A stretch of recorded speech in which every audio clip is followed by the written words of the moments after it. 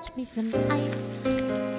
Skin me a peach and save the fuzz for my pillow. Poach me a prawns, talk to me nice. You got to wine me and dine me. I'm getting hungry. Peel me a grape. I'm Laura Bonicelli, and we are cooking with Italian style. It's not always fast, it's not always easy, and it's not always Italian. We use the freshest and finest ingredients that we can find and afford. We not only savor the meals we make, we savor making them. That is cooking with Italian style. Today, we're making a great dish to warm you up in the middle of winter or any time of year. It's my coconut curry soup with chicken. Let's get cooking.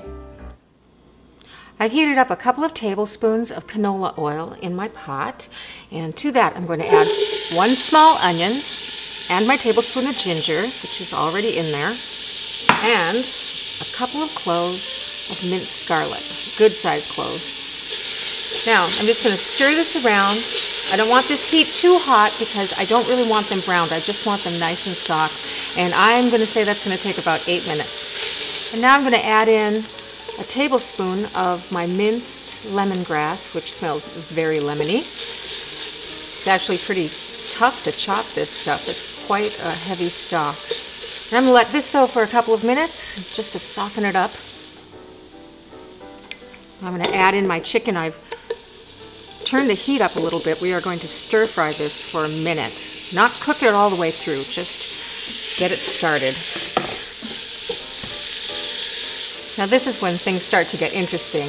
I'm adding a teaspoon of sambal, which is going to give it a lovely heat and smokiness. Sambal is another Asian food store item. 3 tablespoons of curry powder. You can get that at any Asian store or Indian store.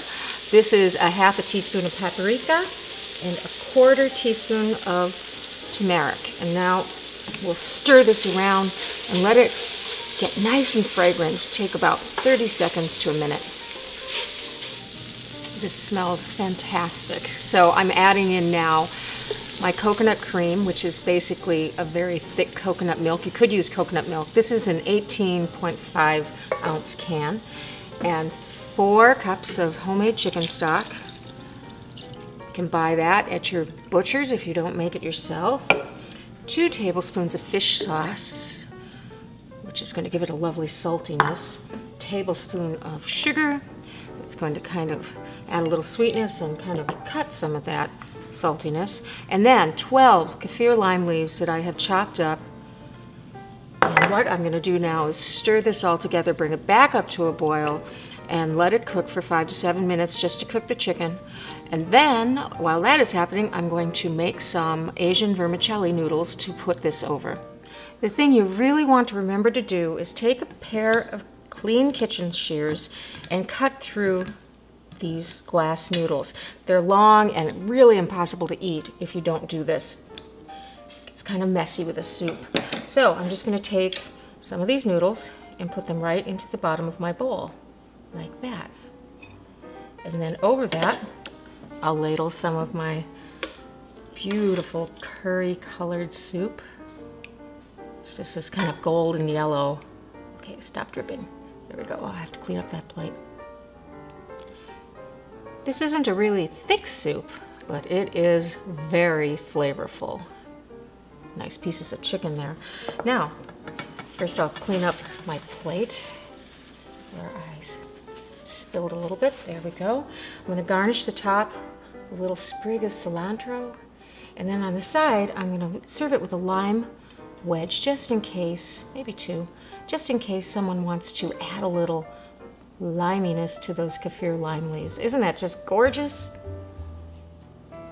If you want this recipe and more, go to solobybonicelli.com and click on the recipe button, or check me out on ifoodtv.com.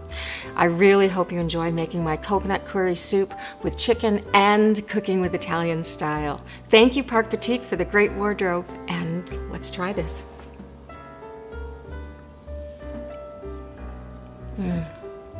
Oh, it's so rich. It's fabulous. Buon appetito!